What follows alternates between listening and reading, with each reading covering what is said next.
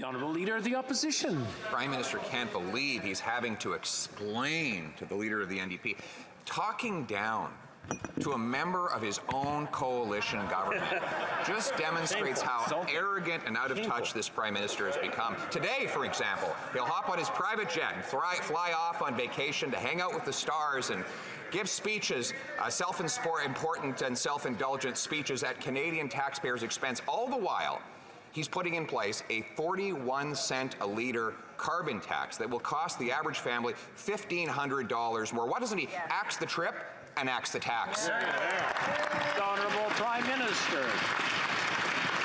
$976, Mr. Speaker. That's what an average family of four in that member's riding will be getting this year with the climate action incentive.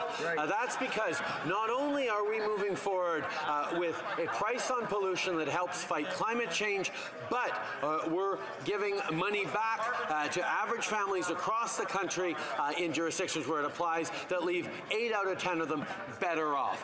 This is how we both fight climate change and support families while, Mr. Speaker, drawing in global investments like Michelin, like Volkswagen, like others who want to be part of Canadian workers' successes. So your plan is to tax us, give us a percentage back, give people that are homeless or the poor or something more of that tax back, bring in more people, more businesses that promote the usage of oil and gas to fight climate change. When he said $900 and something, I thought for a moment that that was the price of his New York hotel room. I thought, no, that can't be true. It'll be in the thousands. But Mr. Speaker, he's spreading disinformation again. He promised he was going to censor misinformation. Why doesn't he censor himself? Because look at the information coming from the parliamentary budget officer he appointed, which demonstrates that the average Canadian will spend at least $1,500 more in taxes than they get back in rebates. The Liberals call this report a prop. It's from the parliamentary budget officer, the one they appointed. They're called facts. Will he finally listen to them?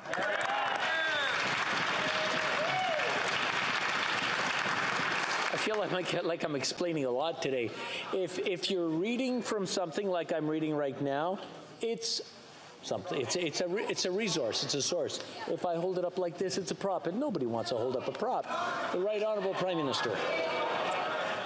Mr. Speaker, I can tell you he wasn't reading from the PBO report because the PBO report has actually decried the fact that it is being misinterpreted deliberately, indeed, by the Conservatives. The reality is, and the report is very clear, 8 out of 10 families in jurisdictions where the price on pollution applies do better with this price on pollution. But what the Leader of the Opposition doesn't want... You don't have a plan either. It seems like your plan is to tax us like up the ass and then give us a percentage of that tax back, and then the rest is going to what? Like, I don't understand. It's not going to create jobs for Canadians, not create growth for the economy, and not leave Canadians better off in the coming years. The Honourable Leader of the Opposition. Well, it's now clear why he wants to censor the internet, Mr. Speaker. He doesn't want Canadians to go and find out which of us is telling the truth. It would be very easy for them. I encourage them to Google a distributional analysis of the federal fuel charge under the 2030 emissions reduction plan. Page 3. If you're out there watching, Google it now. You will see the Prime Minister is deliberately misinforming the House of Commons by stating that Canadians will be better off when clearly the average household will pay more than $1,500 more in taxes than they get back. Would the Prime Minister like me to have one of the pages send this document over so that he can read it? The Right Honourable Leader of the Right Honourable Prime Minister. Mr. Speaker, the Conservative government would still choose the Conservative opposition. You could do so. You want. What the fuck are you talking about?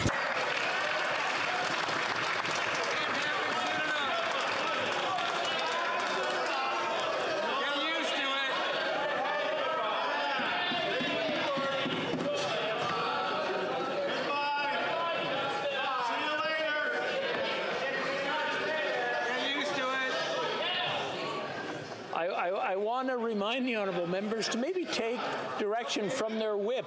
Just look at her or him. I mean, like, you know, but, and just listen. You're good? Okay, I got your word for it. Good. I'll take their word for it. The Right Honourable Prime Minister from the top. Mr. Speaker, the Conservative Party of Canada continues to refuse to understand that you cannot have a plan for the future of the economy if you do not have a plan to fight climate change. They are continuing to choose to mislead Canadians, to confuse the issue, and to harm workers across this country. If Volkswagen chose to come to invest in Canada, if Rio Tinto is making investments in Canada.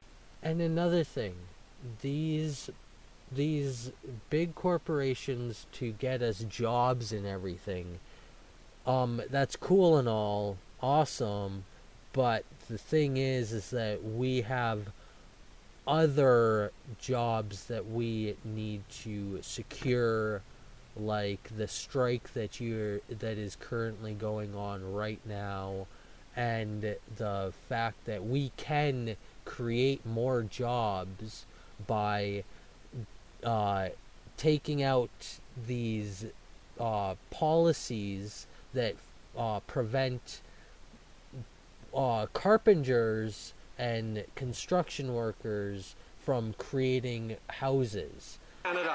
If ArcelorMittal is investing in Hamilton, these are things that are happening because of the leadership Canadians, Canadian government, Canadian workers are showing in tackling climate change and building a stronger future.